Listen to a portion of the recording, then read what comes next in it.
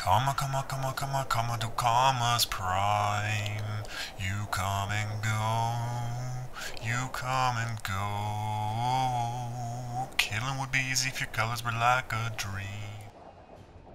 Now that was some beautiful singing with some awesome audio effects added. I don't know how it would have sounded without it, and by that I mean I do because I edited the video and it was awful. Just awful. So what's up, YouTube Antenno? The Dual Commas Prime are out, as you've probably noticed because you clicked on the video that said Dual Commas Prime, and guess what? They're better than their normal Dual Commas counterpart, as usual.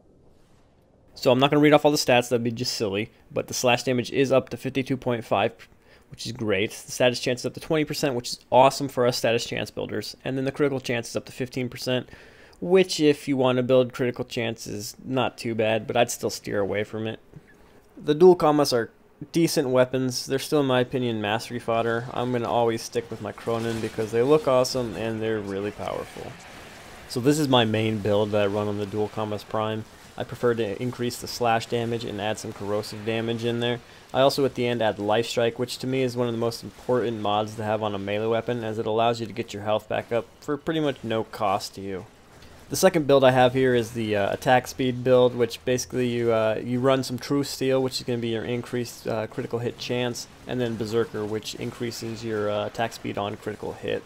So basically I run this build when I'm running around with Valkyr, casting off Valkyr's attack speed buff and just going ham on everything.